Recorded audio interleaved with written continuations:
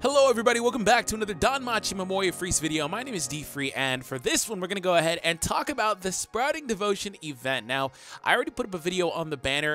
It was kind of all over the place, to be honest. I'm trying to work on getting these videos better for you guys as I learn this game and put these videos out in a timely manner for you guys. But we are going to start off by showing you guys the login bonus, because that's apparently what's up here.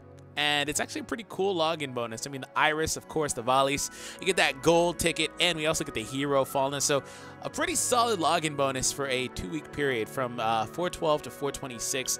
Let's go ahead and move on. But I wanted to talk about something very, very specific from... Thank you, sir. I appreciate it. Thank you. Obento desu. Okay, cool. So I wanted to talk about something very, very specific, though. Okay, so you know how there's a new event, right? You know. If you didn't know, now you know. Okay, so the event. The Sprouting Devotion event right here. So this one is interesting because when it comes down to this one, it actually has a gacha system, which is a little bit different, but you basically grind the event and then you get the familiar medals and you use those to go ahead and do some pulls. So in fact, let's go ahead and see if we can get that 3-star ticket. Of course not. But that being said, the good news is at least they show you the rate for it. It's 2.8. Looks like it's gone up, so that's a thing. But that being said, it's just a fun little side way to kind of get some more extra rewards from this event by playing it. But really, I wanted to talk about Naza. Let's go ahead and go over to the exchange. Okay, so when it comes down to this, you are able to play the event, grind the in-game materials, and get another character, and if you want to, you can also limit break that character. Said character is Naza. Let's go ahead and get out of there. I just wanted to show you exactly where that was if you didn't know. I don't need to be here, excuse me. It is actually in the shop section and then the event exchange. But let's go ahead and move over to the character section. So when it comes down to it, Naza is actually a really, really good assist character. I need to come down to the albums. Excuse me, I'm kind of clicking all over the place. But she's a really, really good assist character. Yes, assist. So she is not a character that would be on the forefronts fighting. She is just a character assist. But let's go down to her. She's the very, very last one in the entries here. So here we have Silver Pharmacist Naza Ursuisu. Ursuisu? I think I got that right. Either way, right? This is how she is naturally. A very, very good physical attack support. Also has a solid HP stat. Aside from that, solid strength and agility stats. So she's not a bad unit, just naturally. But here's how she also starts off with her status skill. So, well, skill, excuse me. I clicked on status and it kind of just, you know, brain farted me. But anyways, Child of the Medigod Plus. So what this is it allows her to go ahead and buff your allies' HP. You know, HP regen by 8% per turn. Now, here's why this is such a great thing. There are a few other units that can do this. Namely, I think there's 2 others, actually. A mid, and there is a Mayak, however you pronounce his name.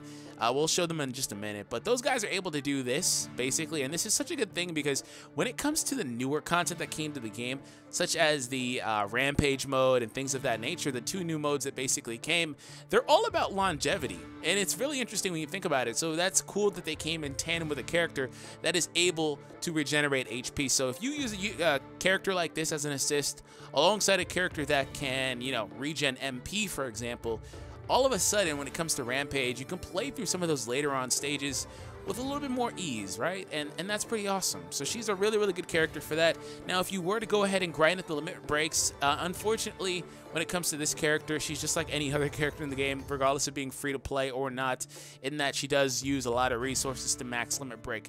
But if you were to go ahead and get her max limit broken, I mean, you can kind of just see her stats as they differ per limit break, but all the way done. Level 80, she becomes an A-class assist for strength types. Also, that 321 and 1118 HP stat over there. So if we bounce over to her skills now, it changes to 10% HP plus. So she is really, really good as an HP regeneration unit. Now, this is indexed to the unit's max HP on a per unit basis. So on the team that you are on, it is full ally. So every single one of your characters that is out there will get 10% of their max HP regenerated for that turn, once per turn, basically. So that is awesome. It could have been something like, oh, you know, just one character, the one that she's equipped to, the hero she's equipped to, the adventurer. But no, it's every single character. And again, that is incredibly useful when it comes to playing harder content towards the end game of the game. So I wanted to show you guys the other characters I was kind of talking about. So here's Mayak, God Neighbor. He's able to do 8%, and then he changes to being 10%. Now, the big difference between this character and the other one we were just looking at is, as you see, he is actually a magic support. So he's really, really good as a support unit next to the, or equipped to as an assist under a, mage basically, right? So that's where he's really good, or a healer, characters that use that magic stat. He's really, really good with them. But again, 10% here. And that is one of the things that was really, really prevalent as well in the war game. So keep that in mind. You really want to make sure that you have a character like that. And what better way to do it than to get the free one? Now, like I said, it is pretty intensive if you were to try to max Limit Breaker, but that additional 2% may save your bacon sometimes. Now, there is another character. She's going to be up here somewhere. I want to kind of find her before we move on. Amid, where you at, girl? Where you at? Somebody probably already saw you and I didn't see you. There you are. Now, this one is the best one. When it comes to, there's also a hero, or I keep saying hero, but there's also an adventurer that is a mid as well, and she's a healer too. But this one is the best one. Here's why. She already starts off as an A, and as she progresses, that goes into SS territory for her magic ability. She's a really, really good mage support.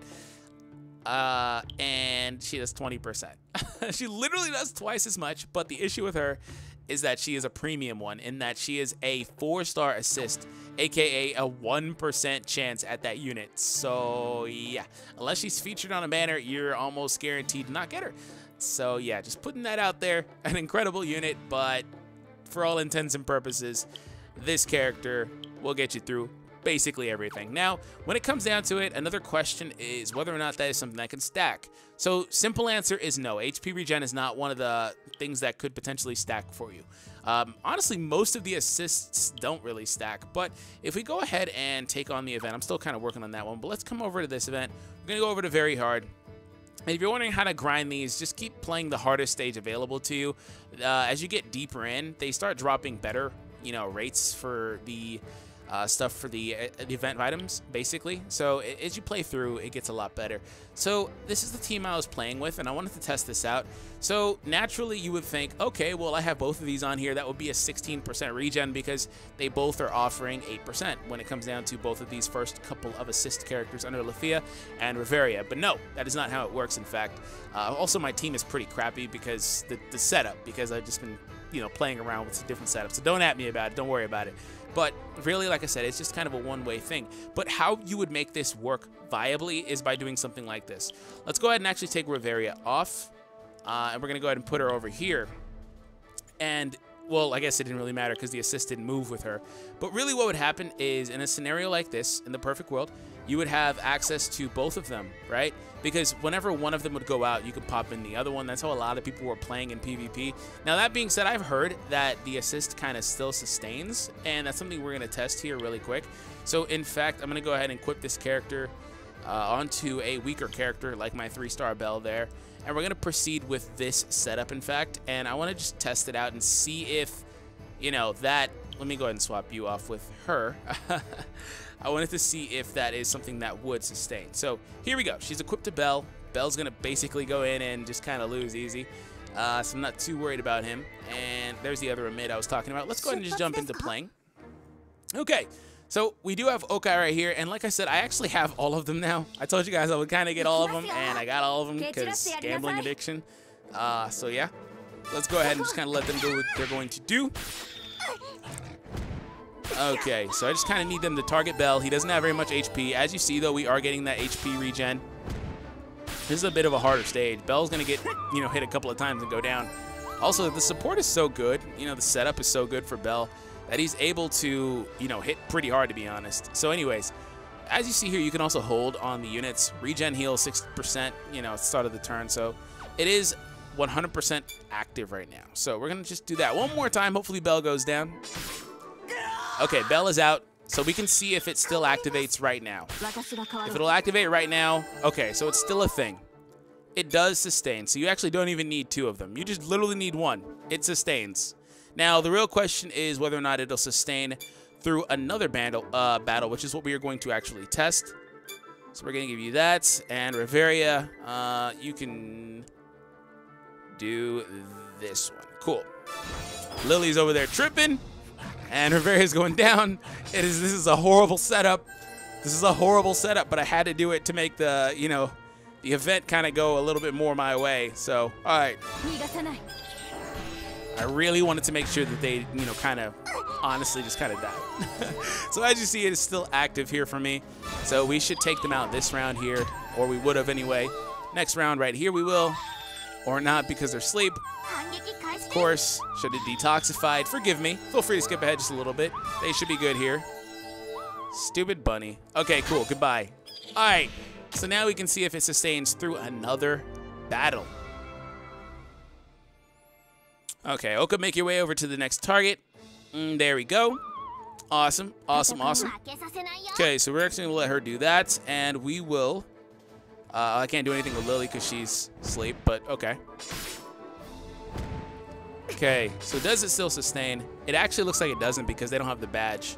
Yeah, so this is why I thought you would need another one, and I was right. It's funny because I went from no you don't, yes you do, no you don't.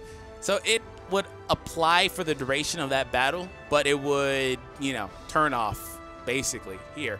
Now, that would be really good. It's, in fact, a lot better in something where you don't have to go through prolonged battles. It's kind of just one long battle, like a war game, for example. That would be really good there. But nonetheless, I just wanted to kind of make sure that you guys were aware that there is a incredible assist character available right now.